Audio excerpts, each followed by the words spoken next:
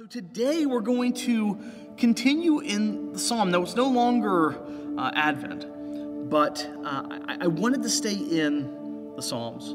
We'll be looking at Psalm 21 through 9. Now this is a psalm offered before the king, before a battle. Right now, it's written by David. So this was David wrote this, and this would be sung to him as he was going into battle. And that may seem strange, right? A psalm written by David, a song that is a prayer to the Lord for David's own benefit. It might be odd, but this really shouldn't be. This isn't that strange, right? As individuals, we all the time ask people to pray for us, and we give them what to pray for. You see Paul do this over and over again. He does it at the end of Ephesians in chapter 6. He tells people, this is what I need you to pray for. And so that's really what this song is. It's a song before a battle, but it's a song saying, hey, pray to God for these things.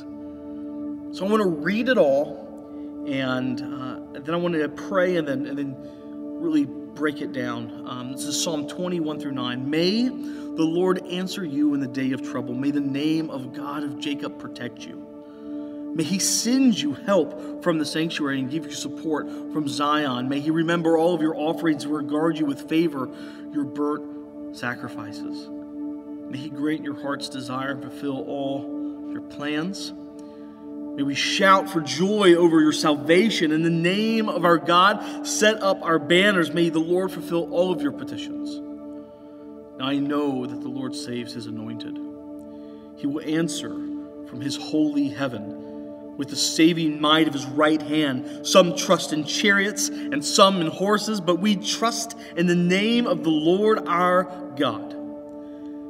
They collapse and fall, but we rise and stand upright. O Lord, save the King, and may he answer us when we call. If you're a note-taker, there are 3 points. Pray for help, pray for a response, and pray for dependence. Let's pray before we enter into his word. God, we thank you for who you are. Lord, I pray that, God, that you can use your word to convict and to bring upon repentance. Lord, I pray for our church at all 3 locations, that you continue to grow us. And Lord, as we look upon this new year, that we seek to honor you with it.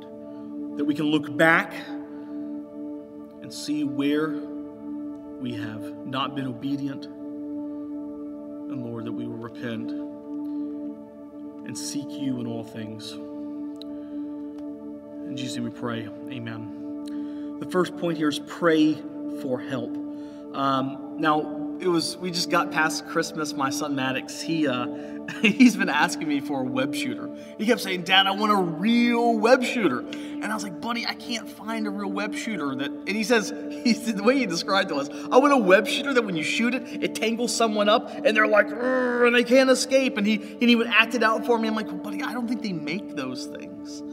And I remember at night he would sit down and we would pray before bed like we always do. And Maddox prays and he's praying for help on my behalf, but really for himself. He's saying, God, help Daddy find a web shooter that ties people up and where they can't escape. Right? He was asking for help, really for his own benefit. I find that when we see the Psalms, this is exactly what we see here in the beginning. There's this praying for help, right? So David wrote this in verse 1. It says, may the Lord answer you in the day of trouble.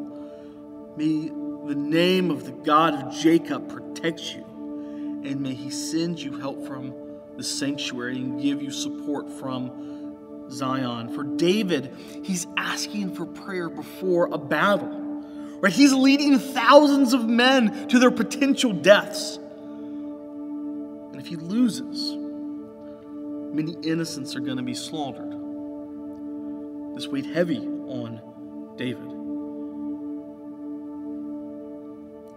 So he knows that God has his hand over all of this, that God is supreme over in all of these workings. Hence why he's asking people to pray to God. He says, remind God of his promises, that you're going to give us help. Now, it's not as if God forgets what he promises. Right? We forget the faithfulness of God. This is why throughout Scripture, God's past deeds and those things that he's done, they are sung and they are prayed for. Right? The people of Israel cite and remind themselves that this is the God who brought Moses out of Egypt. Right? They have to sing and pray, remind themselves of the God that they serve, not because God is forgotten, because oftentimes we need to be reminded that our Lord is ready to help and provide support. I know that there are many of you who are in need of prayer. Even in our small church here in the valley, we've seen people who've dealt with a lot of pain this past year, who've experienced heartbreak. So church, I pray that this year we can be used by God and empowered by the Holy Spirit so that we can be a help and a support to those who need it. Because like David, though it may be very different, we are in a war. We are in a war and we are battling daily. Ephesians 6:10-12 tells us, finally, be strong in the Lord and in the strength of his might. Put on the whole armor of God that you may be able to stand against the schemes of the devil. For we do not wrestle against flesh and blood, but against the rulers, against the authorities, against the cosmic powers over this present darkness, against the spiritual forces of evil in the heavenly places. Either you believe that or you don't. And if you do, we need to be a people who are praying for each other, praying for help, praying that when trouble comes, that we will be faithful and dependent on the one who can offer deliverance. The second point is pray for a response. Verse 3 says, may he remember all of your offerings and regard with favor your burnt sacrifices. May he grant your heart's desire and fulfill all of your plans. Oftentimes, before the war raged, right, people would go and make offerings and make sacrifices. This was not to win over God. Right? This wasn't to impress God. It was to show them that they were an obedient people who understood that they are dependent on their Lord for victory. The Old Testament church here is offering what they had for the good of the whole. I love that. It wasn't about being an individual. It wasn't about the amenities that they received, right? They saw a victory of others as a victory for themselves. The victory of others was their victory. Because this was their family, this was their people that were on the verge of defeat, on the verge of being slaughtered. What if we approached the spiritual welfare of our church family with that mindset?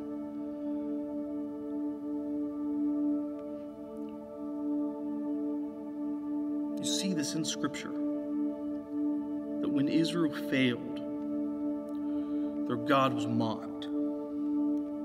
Right, the question is, who is this God who couldn't even protect his people? For us, the question may sound like this: who is this God who can't even be taken seriously by his people?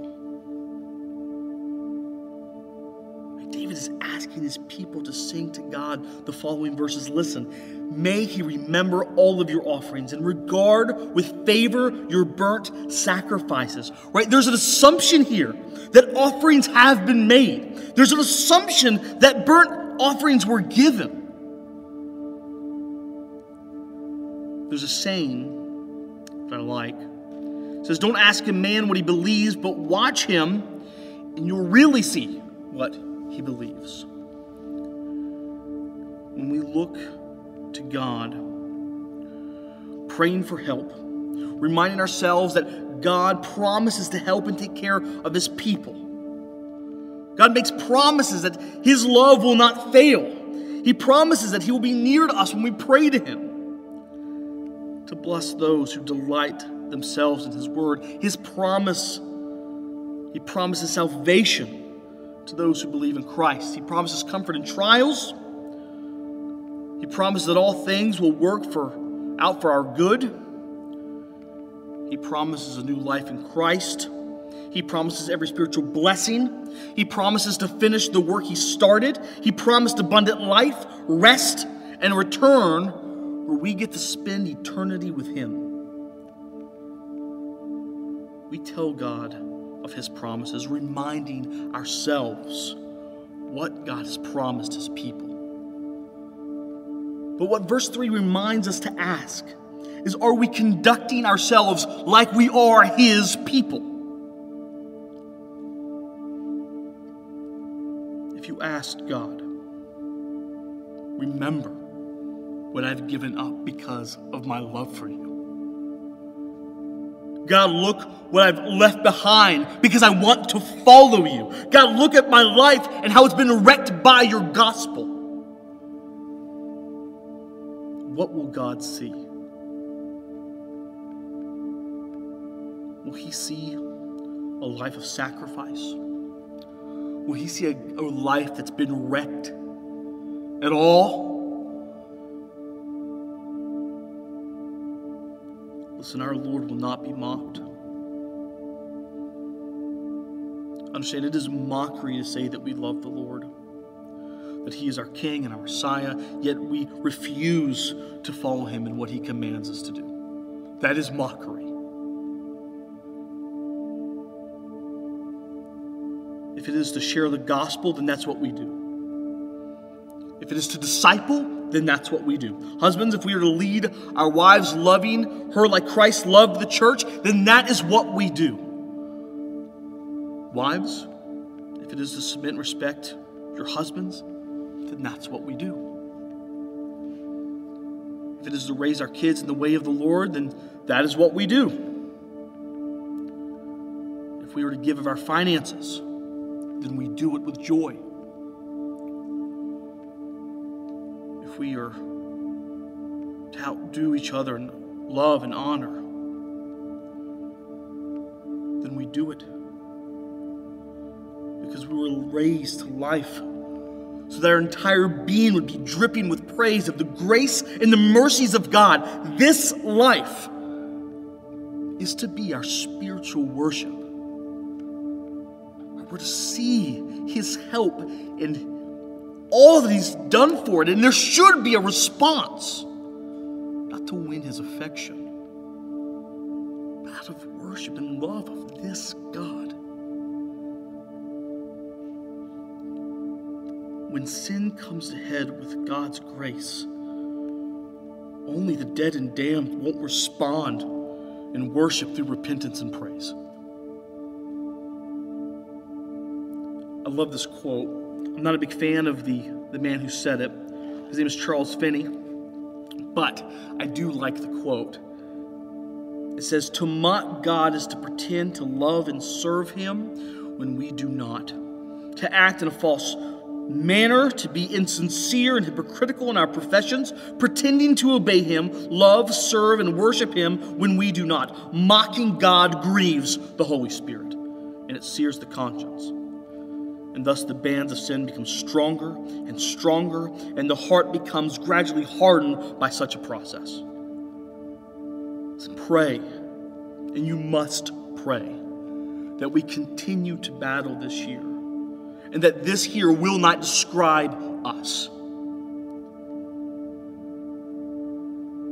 Verse 4 of Psalm 20 says, "May He grant you your heart's desires and fulfill all of your plans." Now, those singing are thinking of David and Israel in battle. Their strategies, their plans that they had put together to win the day. This is what they have prepared to save God's people, to protect them from death. As the church, the body of Christ, is your heart's desire to contend for the faith of others, to strengthen their faith, to see people profess Jesus for the first time? Is that your heart's desire? To see Him glorified and be known your community and by his people. Ask yourself and look at this past year to tell you not what you say you believe, but what you really live out, what you really believe. Is that your heart's desire?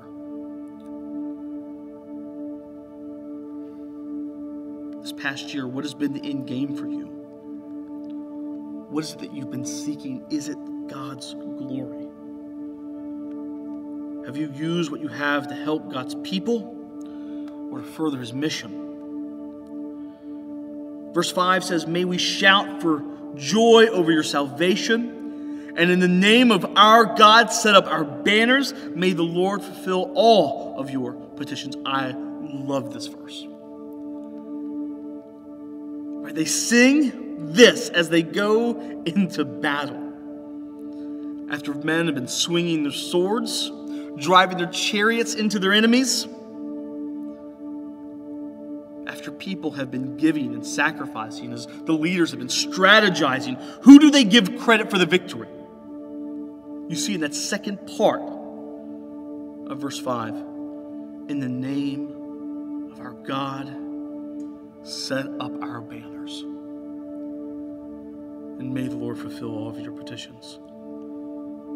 This recognition that their victory, that their life was spared, all of that was given, all that was sacrificed for the cause. It didn't win the battle. That was a response to who God is. They gave credit to the Lord himself for answering their prayers, for giving them deliverance. May we as a church and as individuals act in such a way. And may we never boast in any victory that we have. For we only have victory in Jesus. And finally, let us this year pray for dependence. Verses 6 and 7 says, now I know that the Lord saves his anointed. He will answer him from his holy heaven with the saving might of his right hand. Verse 7, some trust in chariots and some in horses, but we trust in the name of the Lord our God. We see his salvation is the Lord. It is his, and let us never forget that. As we see the Old Testament church, they see that God is faithful and that he saves his people.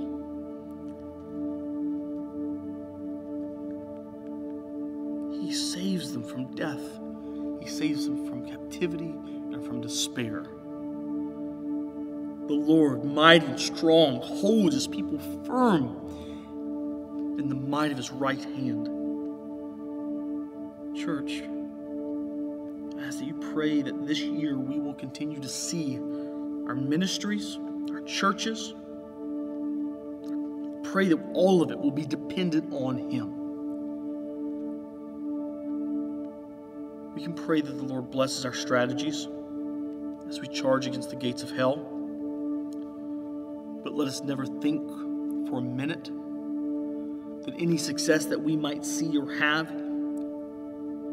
let us know that it is completely dependent on him. All that this church does and all that we seek to do, the gospel needs to be at the center, and his exaltation needs to be the end.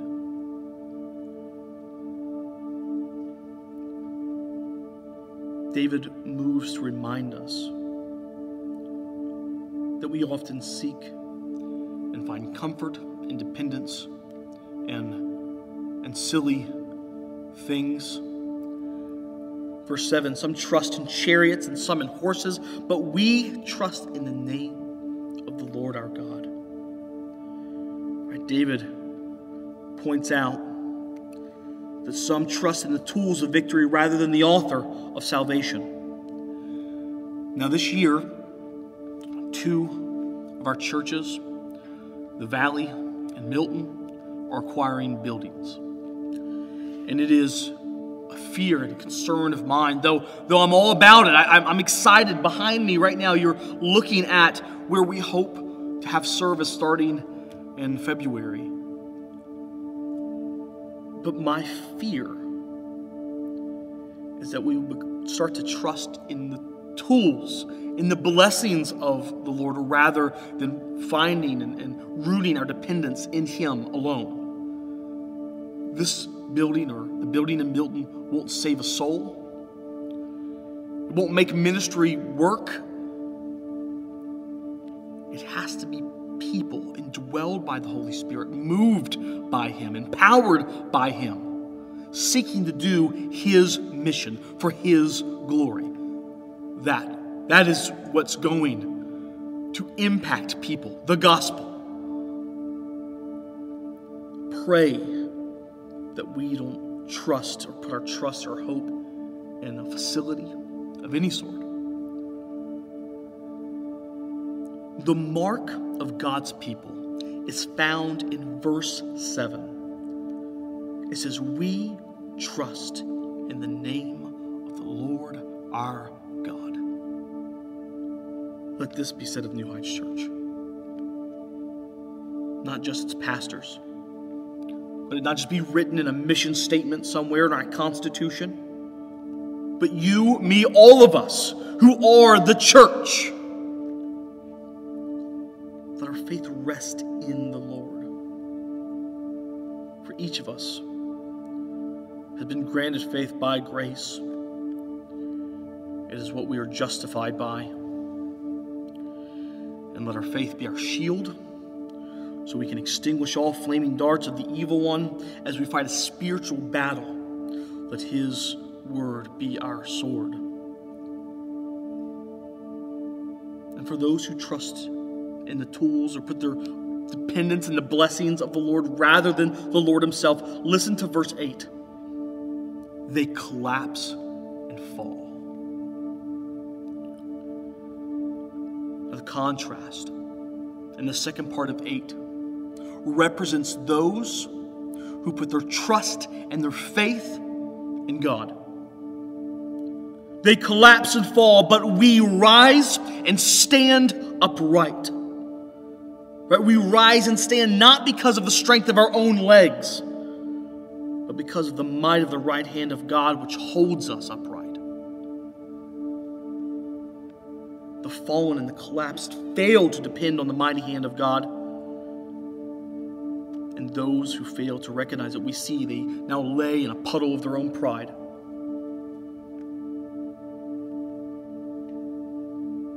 Finally, verse 9.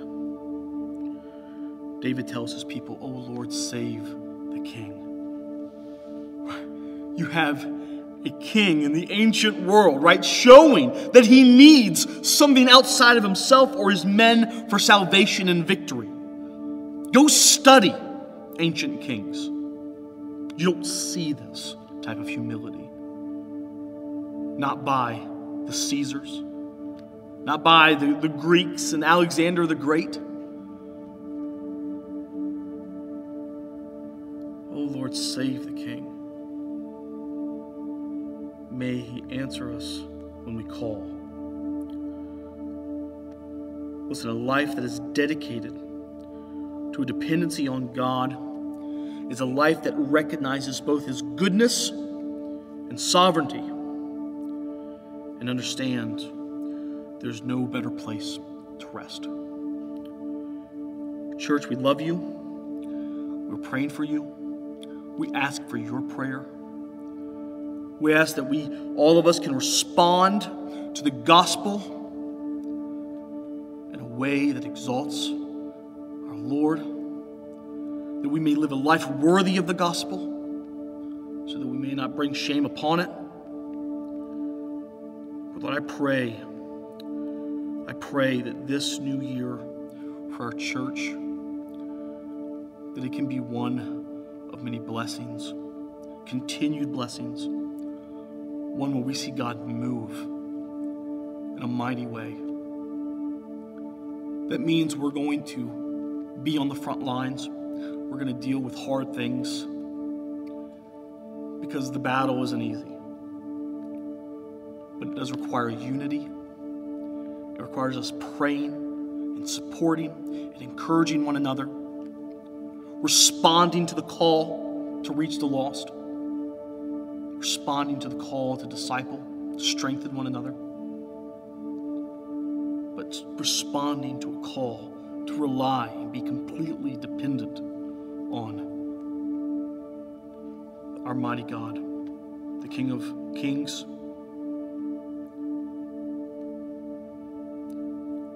I ask that you pray these things for God's glory and your good.